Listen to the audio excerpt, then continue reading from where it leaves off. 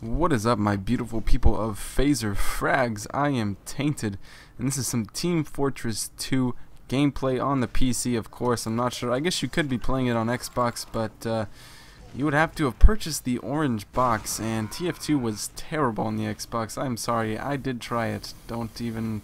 Just take my word for it. It was not that great. But, we're playing on the PC here, and I am playing the soldier class, and the soldier class is basically a not quite heavy, but in the middle, kind of a, I guess you could say a tank. If you have never played this game before, a soldier uses a rocket launcher like this, and his secondary weapon is a shotgun, and he has a shovel as a melee. He's basically a soldier off the front lines who just runs around with a rocket launcher, and as you can see there, I did a little bit of a rocket jump. Where if you have quick enough reactions, you can look down very quickly, shoot towards the ground, and crouch and jump all at the same time, and you can propel yourself into the air, giving you sort of an advantage over other people. There's a nice little kill feed right there, giving you an advantage over the other people, a height advantage rather, over the other people who can't really see you or can't see that you've made a rocket jump. So it basically gives you a height advantage, or if you're just, running towards the point, you can get there quicker. So yeah, soldier is an all-around good class. You are one of the most targeted people by medics, other than heavies, I would say, unless there's an engineer setup, in which case Demo Man will get targeted. And here you can see I'm going towards my items because I want to switch to the old school, Quake-looking original rocket launcher that they added in the game just not too long ago. I mean, it's been in the game for quite a while now, but it's a new addition. It wasn't originally in the game, and it looks quite a bit like a Quake rocket launcher. So it's really neat. There isn't really a reload animation, which I don't know, I kind of like. And hold on, wait for it. Triple. Okay, that was dirty. I mean, it was a lucky crit rocket, but that was pretty snazzy. I saw that and I was like, oh my goodness. That was gorgeous. But yeah, that was a nice little triple. The medic who was healing me got 3 assists for that. So if you're a medic and you are healing other people, you get an assist for every kill the person that kills them gets, or the person that you're healing gets. And I get stabbed by a spy, so that kind of bums me out. That ruined my kill streak there. A spy is almost always a one-hit kill to the back. If you're playing a spy and you run around and stab people in the back, it's a one-hit kill unless it's a sniper that's using a shield.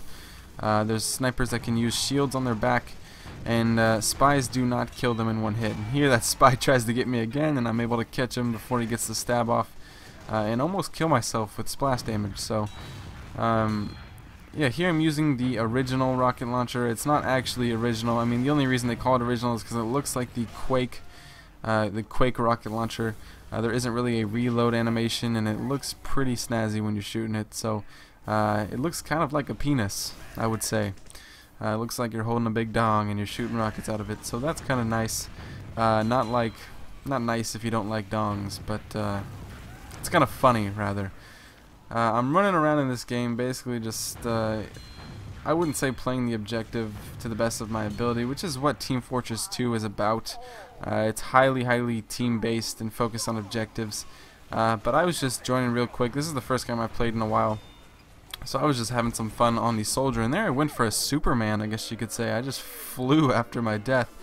But we did lose that round, and I do have another round coming up here pretty soon from the same game. I don't believe it's a map change. I believe it's just a team switch, where red will go to blue and blue will go to red. Yes, here we go. We just switched to red from blue, and I'm running around with a shovel. No big. Bring it on, guys. I will take you out with a shovel. I don't really find that logical, but I can recommend, as you can see here, using rocket jump to your advantage if you can manage to learn it. If you do have a PC that can run this game, it doesn't really take all that much to run this game. If you do want to run it as pretty as it looks in this video, you do need a pretty decent computer. But you don't really need all that great requirements just to run it and play it and have fun. The game is free to play, so you don't have to pay any money to play this game. I am an old school Team Fortress 2 player, so I did pay $20 when the game first came out to get this game. but it has now switched to free to play, so you do not have to pay any money to play this game. I would say it's the best free to play game out there as far as I've seen.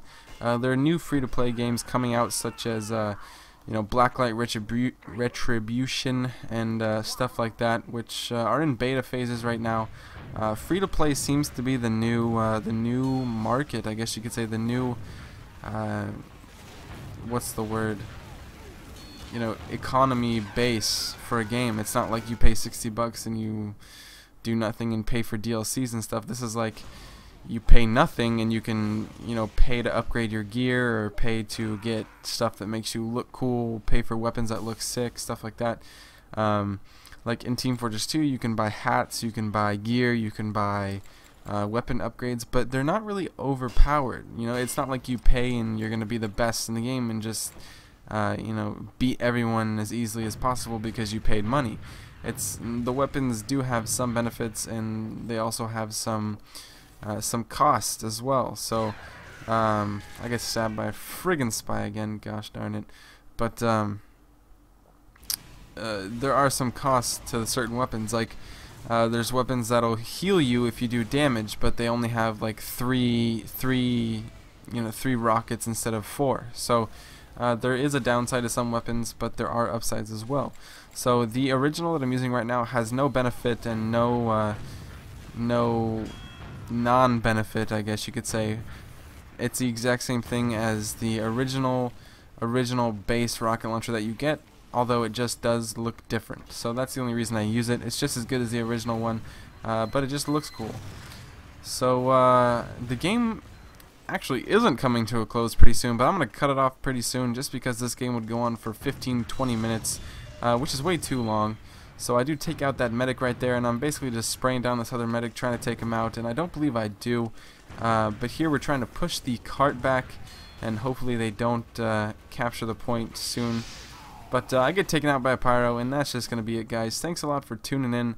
I hope you guys enjoyed this Team Fortress 2 gameplay. Go ahead and subscribe to Phazer Frags if you if you want to check out some more PC content. Thanks a lot, guys. Thanks for watching. I am TainteD. I'll catch you later. Peace.